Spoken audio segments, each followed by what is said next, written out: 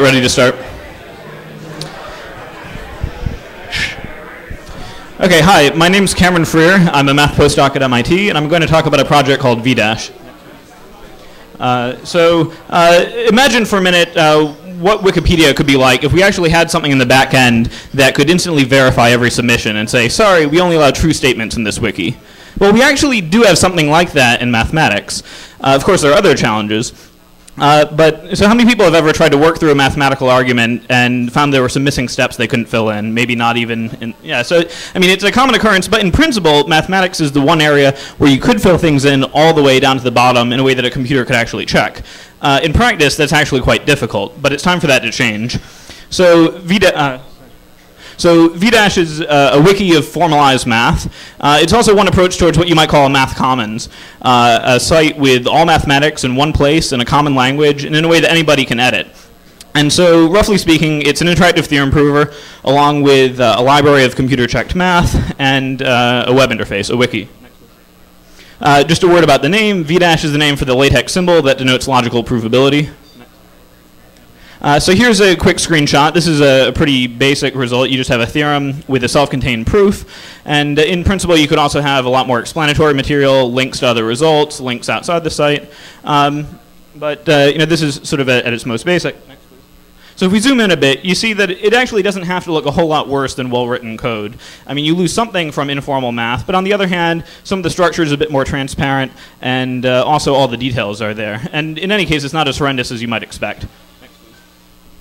So this is the original idea. You know, if one of the motivating ideas still is, what if we actually could just check things on the back end and allow true results, or at least give a check mark by the things that were absolutely correct. Next, please. So why do we care about formalized math, per se? Well, so certainty is actually really a big issue. In the last few years in math, especially, there have been a number of crises, enormous results that take too much effort to check, or people really aren't sure about them. And formalized math actually helps a lot with that. Also, it has a lot of explanatory power. All the details are there. Results can be reused more easily. Also, you get instant verification. Peer review is still great for assessing quality, but it doesn't have to be as essential anymore for assessing accuracy. And also, you can more fluidly interact with the results. So you can't see this very well with the light, but this is Data, the Lucasian professor of math. In the distant future, you could imagine this being a knowledge base for robot mathematicians. And George Dyson, for that matter, when he visited Google a few years ago, found that they were quite willing to admit that this was one of their ideas when scanning all the books. And in the meantime, there's all sorts of interesting middle ground for human-computer interaction with mathematics. But at present, it's actually quite difficult to work with theorem provers. So why is this?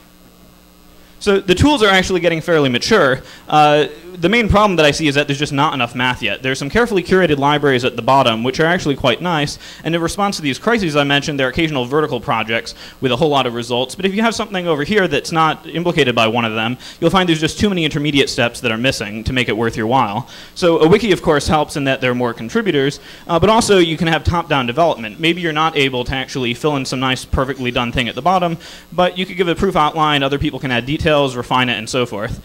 So there's a lot more possibilities for working with this.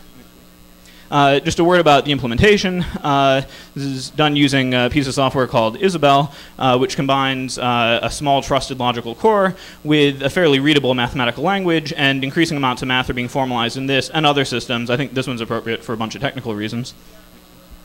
You can also think about how this would interact with existing informal math on the web in various ways. You could have a bot that scrapes various preprint archives for results, create stubs, targets to formalize, also connect up with existing informal math in various ways. There's interesting educational angles. You could picture an open math textbook where results can be unfolded all the way down. Once you have all the math in one place, you can start visualizing the interconnections between them in an interesting way. There's already a lot of industrial applications of automated theorem proving, but this lowers the barrier to entry in some ways. Okay, so if you're interested, how can you help? Well, the main thing, so currently the site is still being prototyped, but not too long. Please contribute math to the wiki. If you see some result that you find interesting, maybe in a class, maybe something that you're reading on the side for your work, whatever, maybe have a stab at formalizing it. You may find that it's more fun and even addictive than you might imagine. Now, in terms of the actual development, there are all sorts of interesting challenges with the backend, with the web interface, the connections to other sites that I described, and also things along the lines of organizing challenge projects to motivate the community and build up content. So, if you're interested, please get in touch. Thanks.